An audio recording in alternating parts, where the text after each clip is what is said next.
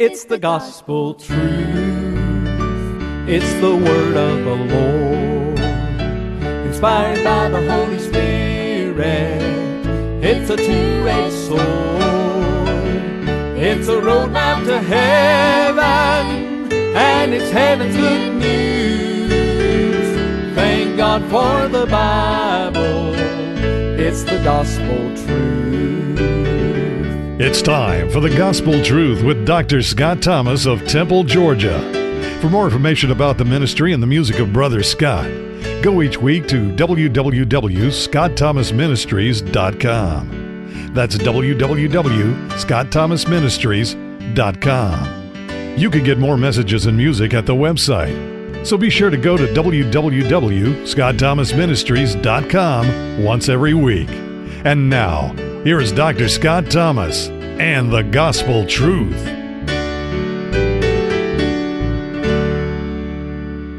Let's turn to Job chapter 23, verse 10. Job chapter 23, verse 10. It's just what the Lord's laid on my heart. I got to looking, and about 1 year ago, a year and a week really, I preached on this same passage of Scripture. It just turned out that way. I'm marking my Bible what I preached, when, and all that. And so on August 24th last year, I preached on the way that I take. This year, the Lord just laid this Scripture on my heart, and I got to looking. I'm going to preach this morning on God's gold mine. Amen. So turn with me to Job chapter 23 and verse 10. Stand with us. We'll read the word of the Lord this morning. Preaching on God's gold mine, Job 23 verse 10. But he knoweth the way that I take. When he hath tried me, I shall come forth as gold. God, we come to you. We thank you, Lord, for this opportunity to be in your house. I ask you, Lord, just to move and to touch and to bless. And we'll give you the praise for it all. I ask you, Lord, to help somebody today that needs your help, needs a blessing, needs something in their life, just to fill that void, whatever it may be, Lord. Maybe they're going through a trial, troubles, and things in their life that they need help with today. I pray that you'd move in a mighty way. Give me an unction from the Holy Spirit and help me to preach in spirit and in truth. We'll give you the glory and the praise for it all. In Jesus' name we pray. Amen. May be seated this morning.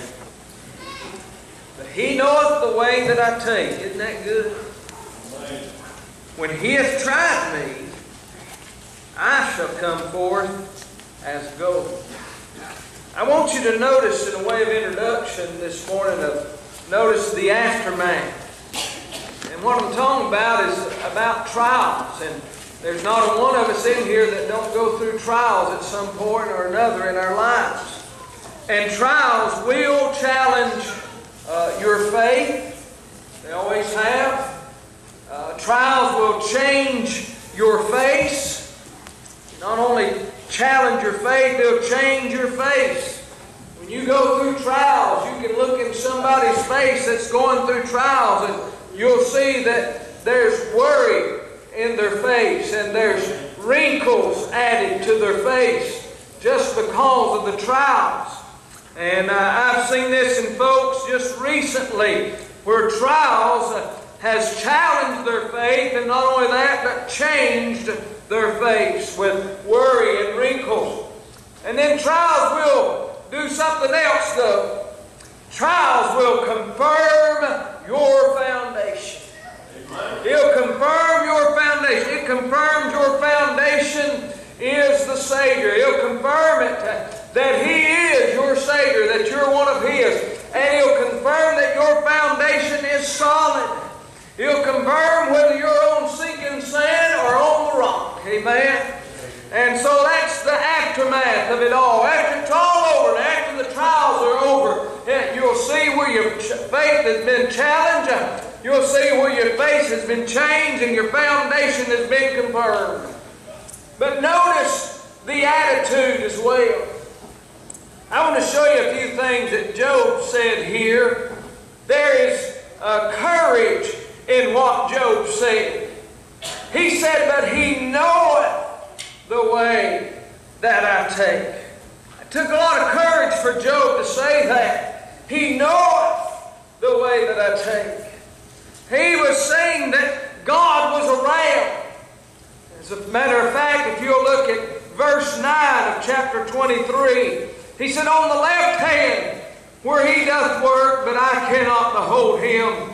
He hideth himself on the right hand, that I cannot see him. He said, I don't know where he is, but I know he's around. Amen. Amen. Friend, there's times in my life, in your life, we'll go through trials and we'll think, Lord, I don't see God anywhere, but yet I know he's around, and I know he's in this, and I know he's going to help me through this. Job said he's there, though I can't see him. God was around. And he was also saying God was aware. I want you to know this morning, no matter what you're facing in life, God knows where you are. God is aware. He hasn't forgotten your address. He hasn't forgotten about you. He knows what you're going through this morning. There was a courage in what Job said. Job said, even though I can't see him, I know he's there. It took courage to say that. Amen. There is a consideration in what Job said. Through Job we learn two things. He said, first of all, don't waver. Don't waver. We need to learn that. No matter how bad the trial gets, do not waver. Don't waver. And I can prove it to you in verse 11. He said, my foot hath held his steps. His way have I kept, and not declined. Job said, I haven't wavered in this. My faith is in him. My trust is in him.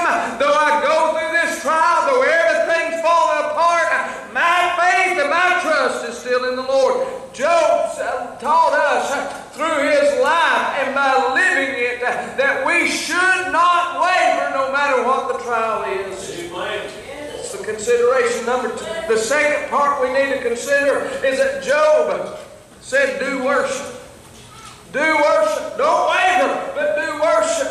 Look at verse 12. He said, I've esteemed the words of his mouth more than my necessary food. He said, I'm going to praise him no matter what. I'm going to read this word no matter what. Amen. Hey, Job said, no matter what comes, how bad it may get, I will not waver, and I'll keep on worshiping him. That's what Job did. There was a courage in what Job said. There was a consideration in what Job said. There was also a confidence in what Job said. A confidence. Notice the latter part of our text. He said, I shall come forth as gold. Job didn't know that he was going to be restored. Job didn't know that the trial was going to be over one day and everything would be restored to him and everything was going to work out. But Job did know this. He had confidence in the Lord. And he said, no matter what happens, I'm going to come out all right. I'm going to be all right. I'm going to come forth as gold. Because I'm putting my trust in the Lord. First of all, he's saying two things in this. He's saying, don't get bitter. Look at verse 16 of this chapter, chapter 23. He said, for God maketh my heart soft. So I can't get bitter against God. So many times people go through trials and they get bitter on God and they'll say, I just ain't going to church no more and God ain't doing nothing for me. And they get so bitter toward God and toward God's people. But I'm telling you, Job said, my heart has become soft. And that's what we've got to do. We've got to let our heart get tender. That's the way you come forth as gold. Don't get bitter, but do get better. Do get better. And Job did. He got better, did he not? In so many ways. So this morning I want to preach to you on God's gold mine. I shall come forth as gold. First of all, number one, I want you to know God understands the picture. I don't know what you're facing today. I don't know what you're going through in your life. But I know this. God understands the picture. Yeah. Job 23 and 10. I want you to know that these three little words. But He knoweth. God knows where you are. He understands the picture this morning. He knows all about it. Psalms 139 and 2, He said, Thou knowest my downsitting and mine uprising, and understandeth my thought afar off. God knows when you sit down. God knows when you get up. God knows your every thought. And God certainly, He knows that, friend. He knows the trials you're going through. He knows the problems you're facing. He knows the trouble that you're going through. He knows all about it this morning. Amen. He understands it this morning. He understands the picture. He knows all about the tears. God sees your tears. Yeah. You may think everybody's forgotten you. Boy, it's so easy to do that. Especially if you've been shut in or things like that. It's easy to think, well, nobody at the church that cares about me, and the pastor don't care about me, and this one don't care about me. But I'm here to tell you this morning, God understands and He knows all about your tears. He sees it all this morning. I don't know what you've gone through, what you face, but God knows today. Isaiah 38 and 1. It said, in those days was Hezekiah sick unto death. Now here's Hezekiah. He's about to die with sickness. In verse 3, and it said, and Hezekiah wept sore. You would too if you thought you was about to die. Hezekiah began to weep and began to cry. But friend, then in verse 4, then came the word of the Lord to Isaiah saying, Go and say to Hezekiah, Thus saith the Lord, the God of David thy father, I have heard thy prayer, and I have seen thy tears. Friend, no matter how much you cried in the midnight hours, and cried all night long, and prayed and called on God, and the tears kept coming, I'm telling you, God had every one of them in a bottle. God understood every tear. God saw every tear. Amen. He sees the shedding of tears. Those tears represent problems. Those tears represent prayers. And you've had many problems. And you have many prayers. And those tears have been coming out of your face and dropping on the floor and dropping down. And God saw every one of them because He cares. He understands the tears. He knows all about the tears. He sees the shedding of the tears, and He sees the staining of tears. Amen. He sees the staining of the tears. When you gather in this altar and you call on God, you get around what they used to call the mourner's bench. Amen. And those tears fall. He sees every one of them. And friend, He sees the shedding, the staining of tears on the mourner's bench, and the staining of tears in the mighty Bible, the mighty book. When you read your Bible and you pray and you're going through the trial, and those tears begin to fall on the pages of God's Word. God sees every one of them. He knows where you are today. He sees the tears. I've heard it often told about when Pine Ridge was in the old church and the altar was around. The mourner's bench was around the table. Toby has told me many a time about how Brother C.L. preach and people go to the altar and pray and cry and tears and stains will be left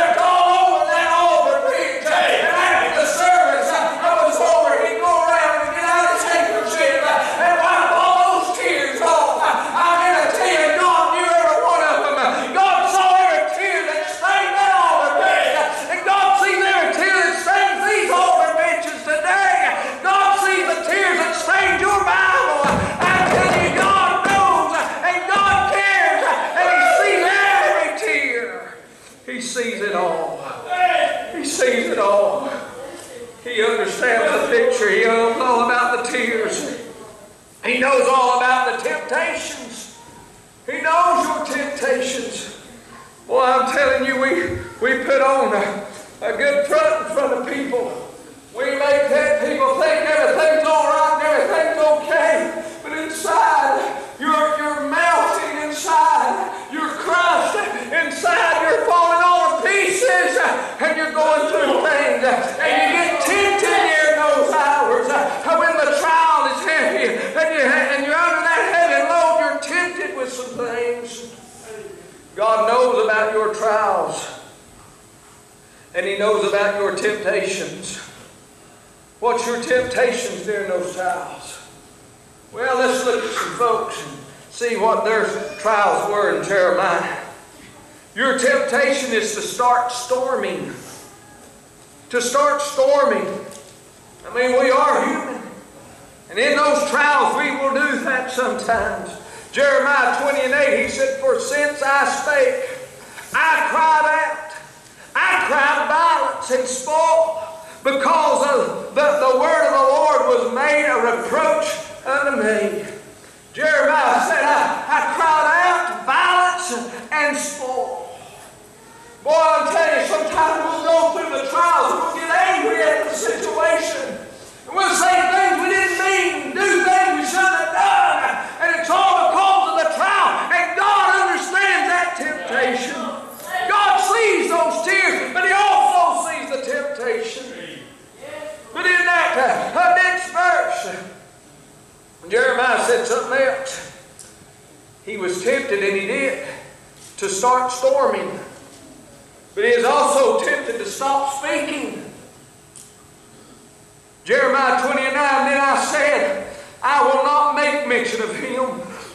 Jeremiah said, I just won't talk to God no more, nor speak anymore in His name. I don't have nothing to do with God no more. Boy, we get tempted like that when we're going through the battles and going through the trial. Some people do. Don't act all holy on me and act like you don't never do that. Friend, I'm telling you, we've all done that at some point or another. But this is what Jeremiah also said. He said, but His word was in my heart as a burning fire shut up in my bones.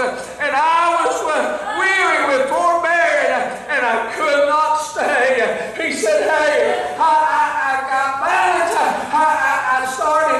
I started this stuff storming, and I stopped speaking to him. But he said, there's something down in my heart. It was burning within me, and I just couldn't stay there any longer. I had to cry out to God. I had to ask for forgiveness. I had to go to Him and say, God, help me through this trial. Help me through this temptation. God knows all about your temptations.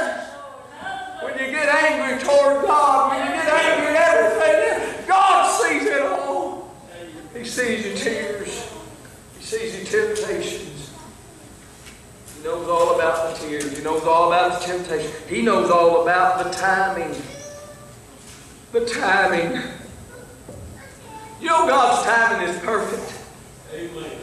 His time is perfect. He knows the right time for a song. Amen. And He knows the right time for strength. You know what God will do? When He sees it's time. He knew the right time for Job. He knows the right time for you. When He sees it's the right time, He'll give you strength. When He sees it's the right time, He knows all about the timing. He'll give you the song. He'll give you a victory song. He'll give you a song that'll lift you up out of those pits you've been down in. Lift you up out of those tears. Lift you up out of those temptations. He'll lift you up with a song. He knows the timing. Isaiah 40:31, but they that wait upon the Lord shall renew their strength. You got to wait. Wait on Him. Wait on Him. And then He'll send it all at the right time. You see, God understands the picture. But number two, God also understands the path. Notice what what Job said. I'm just preaching on this one verse this morning. But he knoweth. He understands the picture. But then notice he said, the way that I take. The way that I take. God understands the path. He gets the picture. He sees your tears, your temptation. But God sees the path you're on. The way that I take. Listen, this is what you and I have on this path. We have His presence on this path. We have His presence on the path. Since He knows the way that I take, then He's with me. If He knows the path you're on, then He knows where you are. He's better than a GPS. He can zero in on your location and be there. Amen. He sees it all. He knows the way you take. Matthew 28:20. And lo, I am with you always, even unto the end of the world. And then He said, Amen. Hallelujah. He knows we are this morning. On this path, I know He is with you and with me because I can feel His closeness. You ever get on that path and you get the tears and the temptations and all the trials are falling in on you, and then you get, all of a sudden, you feel real close to God. You're not out of the situation, but you feel His closeness. You feel it through prayer. And then all of a sudden you begin to praise Him, and you feel it through praise. What happened to Paul and Silas when they was over that jail cell? Man, they was in a trial. They were locked in chains in the jail cell, but they began to praise God right in the middle of their trial, and they felt His closeness.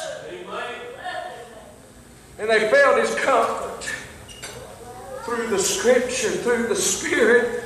Even though you're right in the middle of this thing, you can feel it this morning. We have His presence on the path. We have His purpose on this path. Romans 8:28, and we know that all things work together for good to them that love God, to them that are called according to His purpose.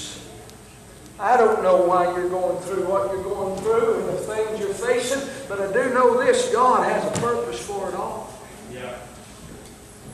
And it's His purpose. After the trial, everybody will see the purpose. When the trial is all over, you'll see the purpose, and you'll see it included winning. Job, when he came out of his trial, he won in the end. And you will too. You say, how do you know that? Because I'm on the winning side. Yes, I'm on the winning side. That's how I know. Yeah.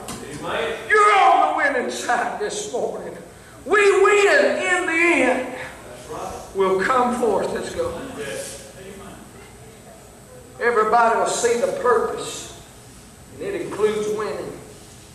They'll see the purpose, and it includes worth. When you come forth as though you'll be worth more to Christ in the end. Amen.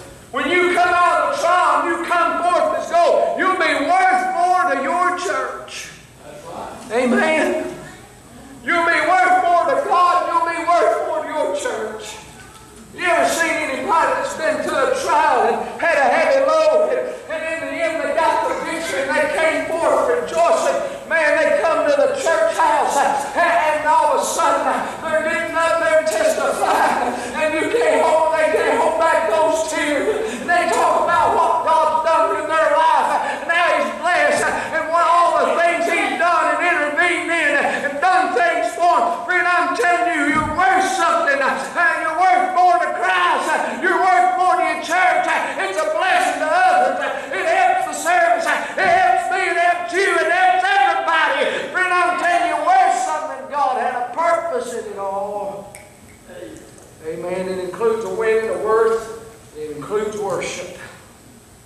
everybody's going to worship in the end. That are God's children, that have been through the trials. And that may not be on this side, but we'll certainly have a good time over there. Worshiping the Lord forevermore. Won't we have a good time? Amen. There's a purpose. You know what? It's hard to worship somebody that never did nothing for you. But when you've been through the trials, God's brought you through it all. It's going to be so easy to worship Him. So easy to have a good time.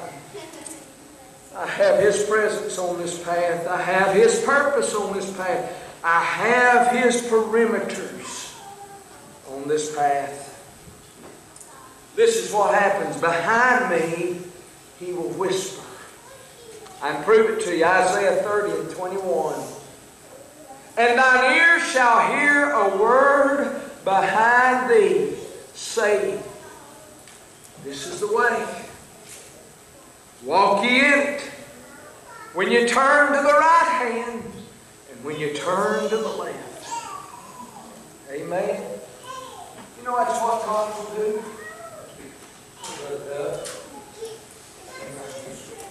Start walking out through there.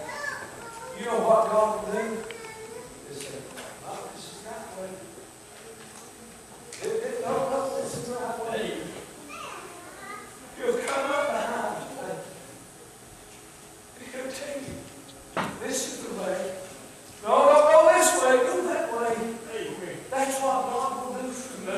Amen. Is that not what I just read? Yes. And thine ears shall hear a word behind thee, saying, this is the way, walk ye in it. When you turn to the right hand, and when you turn to the left. Amen. Behind me He will whisper. And before me He will walk. Deuteronomy 31:8, and the Lord, He it is that doth go before thee. He will be with thee. He will not fail thee, neither forsake thee. Fear not, neither be dismayed. He's going to be behind you, and He's going to be before you. You say, how can He be in two places at one time? Because He's God. Amen. Just like He can meet in this church, and He can meet in the next church, and the next church. He can be before you and behind you all at the same time. Amen. He understands the path. He understands the picture. He understands the proving. Job 23:10. Look at this next little phrase. When He hath tried me. That's the proving. When He hath tried me. Psalms 11:5 says, the Lord trieth the righteous. He's not trying the wicked. He's trying the righteous. But the wicked and him that loveth violence, his soul hateth. Being tried is proof that you're one of His. Because He only tries the righteous.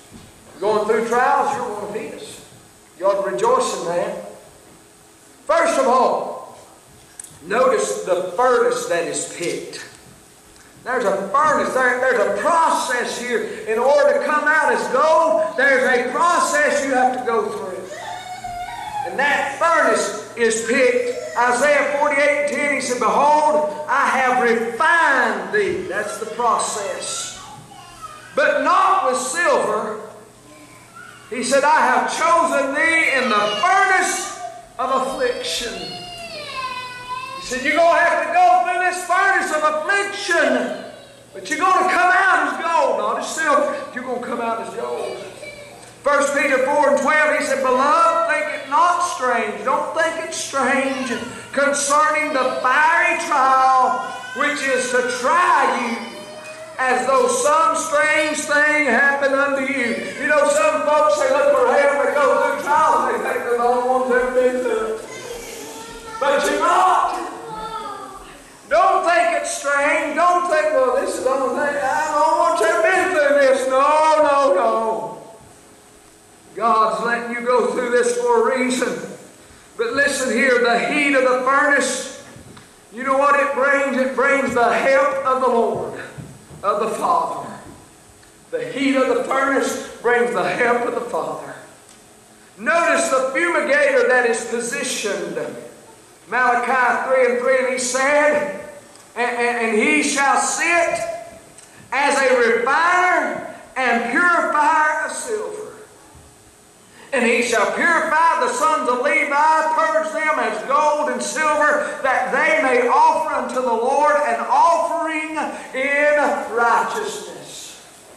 This refining process, the fumigator, that's the one that gets all this out of you. The fumigator is the refiner that gets rid of the imperfections, it gets rid of the impurities.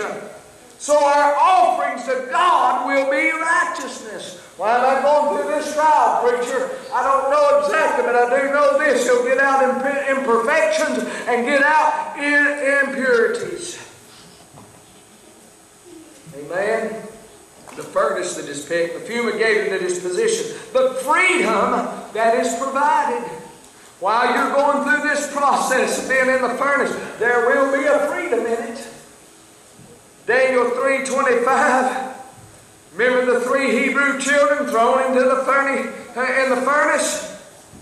He answered and said, Lo, I see 4 men loose, walking in the midst of the fire. Notice they were loose. They were no longer bound. Amen. That's the freedom that is provided in the furnace. And they have no hurt. And the form of the 4th is like the Son of God. Hey, just because you're going through the trial and going through the furnace don't mean you're alone. If you just look around, you'll find God right in the middle of it. Amen. Amen. In the fire, in the furnace, you are free to walk. And you're free to go, and you're free to worship, and you're free to walk with the Christ, free to walk with the Comforter, free to walk with the Creator. You'll be in the midst of your furnace. Let me ask you, are you being tried by fire in the furnace? Hold on, look around. You'll find the Son of God's in there walking around with you. We've seen that He understands the picture. He understands the path. He understands the proving, the furnace that you've got to go through. But He also understands the product, what comes out of it all. The latter part of that one verse, I shall come forth as gold. As, important word there, as gold. There will be an exit, Job said. There will be an exit. He said, I shall come forth. That means there's going to be an exit. We are going to be leaving and exiting troubles and trials and torture and torches. Amen. We're even going to exit and leave the tomb one day. I'm getting out of here. I don't know about you. We're going to get out of this furnace one day. Isaiah 43:2, he said, when thou passest through the waters. Notice that word through. That means there's an exit. I will be with thee. And through the rivers. That means there's going to be an exit. And they shall not overflow thee. When thou walkest through, there's another exit, the fire, thou shalt not be burned, neither shall the flame kindle upon thee. Praise God, there's going to be an exit one day. Amen.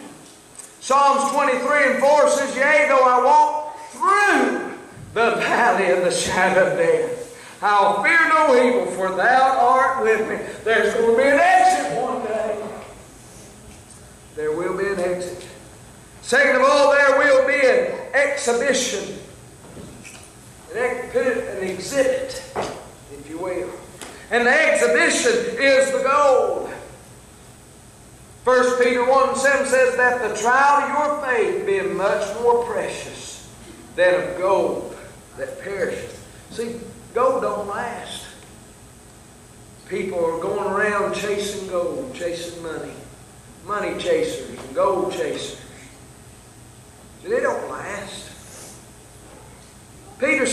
said, the trial of your faith is more precious than gold that perishes. Though it be tried with fire, might be found unto praise and honor and glory at the appearing of Jesus Christ. That fire trial you've gone through, it's going to be exhibited as gold in praise to Jesus Christ. Y'all getting that? What I'm saying is after everything we go through, we will come out as gold. As gold. You see, grace is greater than gold. When you come out of that fire trial, you're going to be a picture of grace.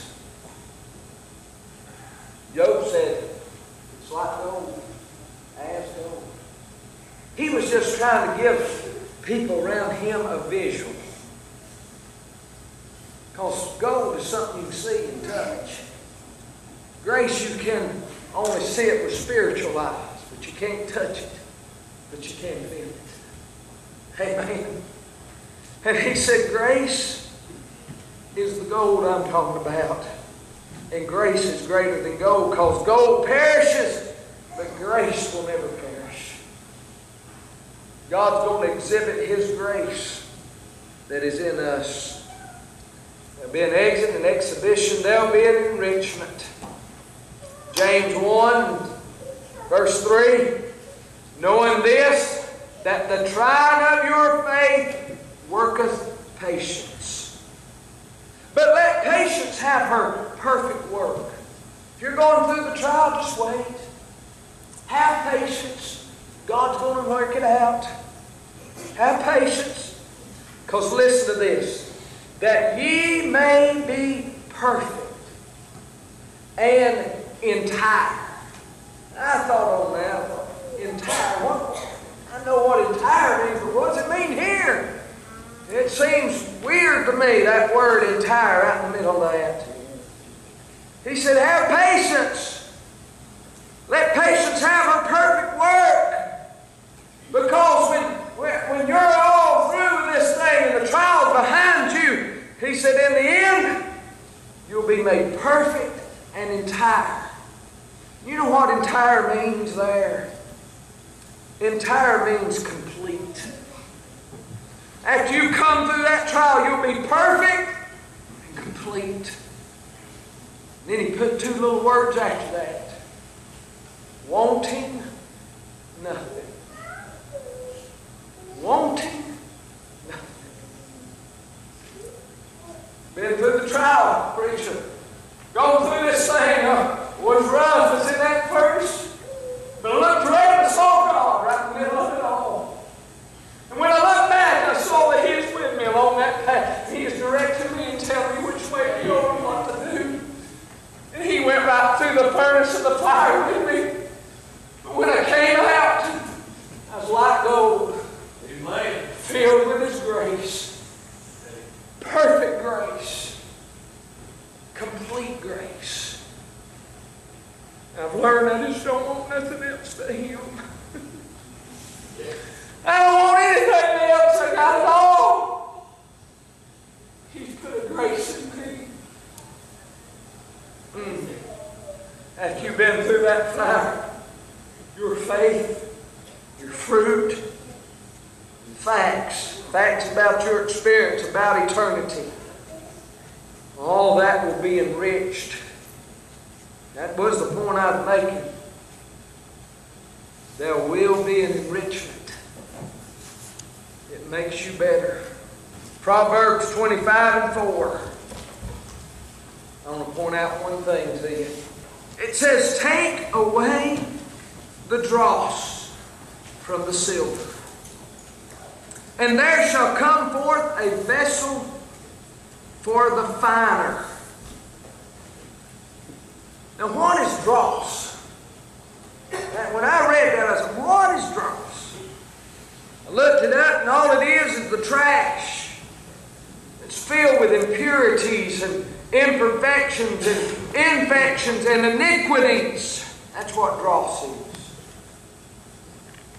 says, take away the dross from the silver. They're going to take out the imperfection, the impurities from the silver. See, all that trash has been taken away. The finer, that represents God. And there shall come forth a vessel for the finer. This vessel has no more impurities, no more iniquities, no more imperfections. And He can do something with it. See, God can't do nothing with you as long as you're full of sin and out of God's will and not where you ought to be. Imperfections and impurities in your life. God can't do nothing with that, but when you've been through the fire, He'll get rid of all that. He'll take all that out. And then He can do something with it. You see, there's a process. The fire, when he gets that out of that fire, he can mold it and make it into what he wants it to be. And when you come forth, God is the refiner that wants to make in you something that's better than gold, and that is grace. And that grace that He puts in you, it will have a purity, it will have a purpose and a power that the world cannot contain. God's grace is God's gold mine. Grace is God's gold mine. And you can have it in you today. You've been listening to The Gospel Truth with Dr. Scott Thomas of Temple, Georgia. To order this message or to contact Brother Scott, go to www.scottthomasministries.com. That's www.scottthomasministries.com. Be sure to come back next week for more Bible preaching and the Gospel Truth. Yes, I love my Bible, 'cause it's